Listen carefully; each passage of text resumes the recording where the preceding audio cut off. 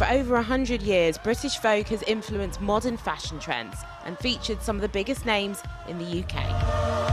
And now Chioma Nnadi becomes the first ever black British female to lead the magazine many consider to be the holy grail of fashion. Wouldn't be offices without Vogue everywhere. Yeah, exactly. What reaction do you think you'll have when you see your cover? Emotional. I'm really looking forward to it. I feel really proud of it. What was your inspiration for this cover?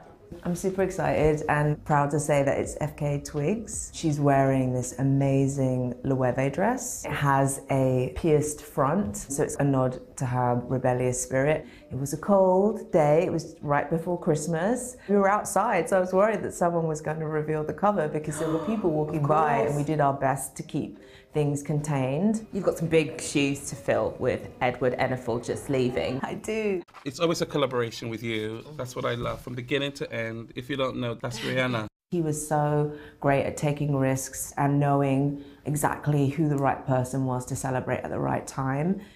Your new title is Head of Editorial. Yeah. Edward Enninful's was Editor-in-Chief. Why is it different? My role reflects more how an editor operates now. It's much more about content because I'm overseeing Instagram, TikTok, our video presence.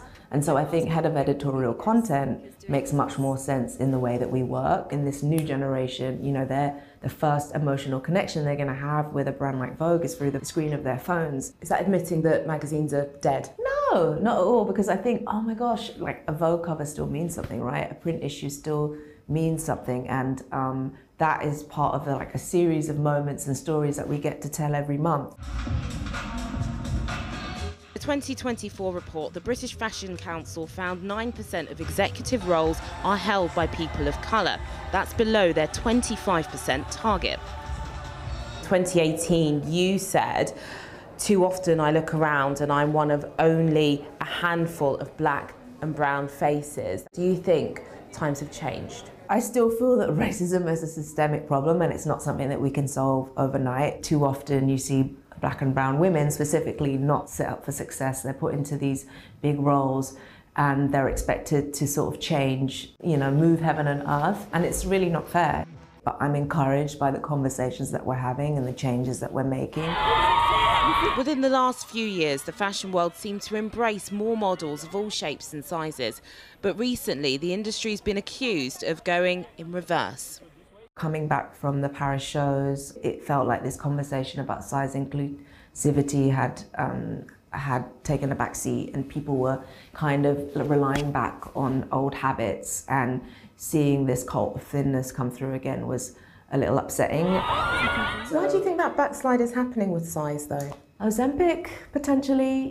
Trends cycle through in fashion, and we need to make sure that size inclusivity isn't a trend. Looming large over Vogue is Anna Wintour, the editor-in-chief of the American edition since 1988, and now the head of the parent company Conde Naste, making her a titan in the fashion world. What advice has Anna Wintour given you? She's very hands-on, so she's given me lots of advice and helped me every single step of the way. I don't think that woman sleeps. I will email her at 3 a.m. She will email me back at 3:03 a.m. It's incredible. And I know that the door's always open for me to ask her questions. And I always say we're just trying to keep up with her, and it's pretty impossible. The future of British Vogue is now in Chioma's hands at a time when the dominance of print magazines continues to fade and the digital space becomes more competitive. A daunting task ahead for her tenure at the top.